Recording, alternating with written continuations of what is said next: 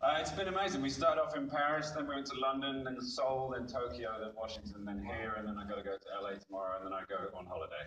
Fantastic. Let us dance to the passport. I can't even wait, to be honest. You've been a part of this franchise for like, I think 12 years at this point. Yeah. What keeps you coming back as a fan, as an actor, and what are these guys in for? I'm afraid to say anything. I don't want to give anything away. It pays very well. Okay. No, it's very, I mean, you know, when I did the first one in 3, I never expected to be asked back. I never knew that they were going to make another one anyway. Right. It was like a cameo, and I did like 2 scenes, and it was sort of like I won a competition to go to Hollywood and make a Hollywood film. And then a couple of years later, after I'd done Star Trek with JJ, and he sort of said, hey, what about, yes, yeah. Star Trek.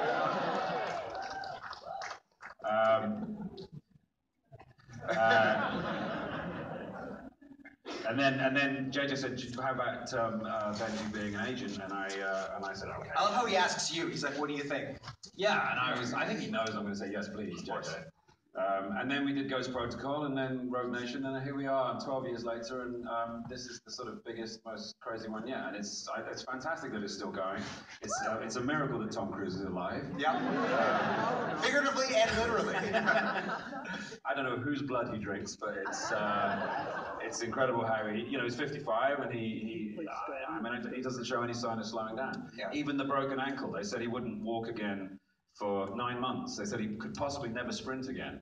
And 9 weeks later, he was hammering it across the top of the Millennium Bridge in London. It's amazing. It is amazing. What are these guys in for, without giving too much away? You are going to get your face made love to by the most extraordinary action. I think the thing about the movie is that obviously a lot is made of the fact that the stunts are real. This is our mantra on set, the stunts are real. And it does give an extra dimension of thrill to know that these things actually happened. You know, they're not CG, it's real. You know, Tom was actually flying he flies the helicopters, he hangs from them. I mean, the stuff he does is kind of extraordinary, and partly because he sort of risks his life for it. Do you know what I mean? That's how much he cares. Yeah. And it's nuts. The guy's crazy. But it is a testament to his sort of professionalism and his commitment to his craft that he's prepared to do these things. And the hardest thing about him doing it is trying to stop the big shit-eating grin he has on his face when he's doing it. Ethan's not supposed to enjoy this stuff. The point is about Ethan is he doesn't like doing it. Right. He hates being in these situations. Tom fucking loves it. And it's really difficult to, stop him from smiling. Do you ever have stunt envy at all? Stenby? No, it's Stenby, yeah. Stunt envy. That's the acronym, yeah. For stunt envy. No. You're going to work a very long time as an actor. No, I mean, Benji is Benji, and he does his own thing. He's a technical guy.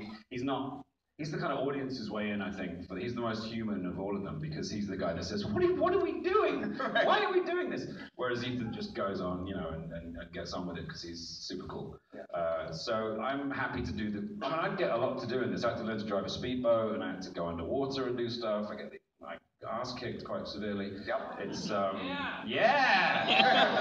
love that stuff. Ass kicking. So yeah, that was a big fun part of it for me. Get my ass kicked. Fantastic, man. Well, congratulations. Thank you for coming to Toronto, by the way. And, July 27th is today. Congratulations to you. I got to do a little bit of housekeeping. Just want to thank all of our sponsors, or a couple. Do you want hanging out while you're some sponsors? This is why we're all here, folks. All right, 98.1 CHFI, excuse me.